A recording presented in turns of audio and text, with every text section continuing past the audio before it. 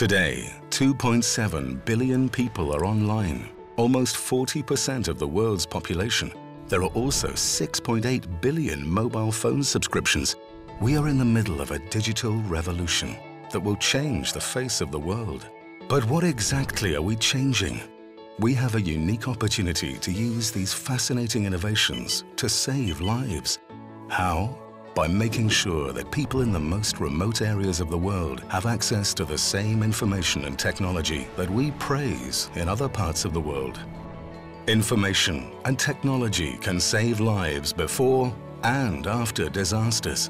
We need to enable people everywhere to be better prepared, alert, and ready in times of an emergency, and immediately respond should one strike.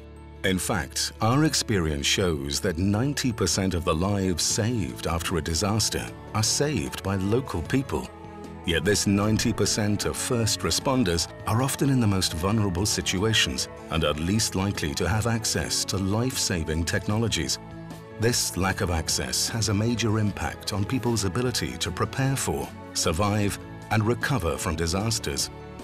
We need to harness the power of technology for all. For that, we need to build partnerships between communities, humanitarian organizations, governments, and the private sector. We need to combine our unique expertise and experience in local knowledge, disaster management, emergency health, innovation, technology, public administration, and much more to strengthen communities in the face of disasters around the world. Using technology to improve humanitarian action and save lives is a responsibility, not a choice.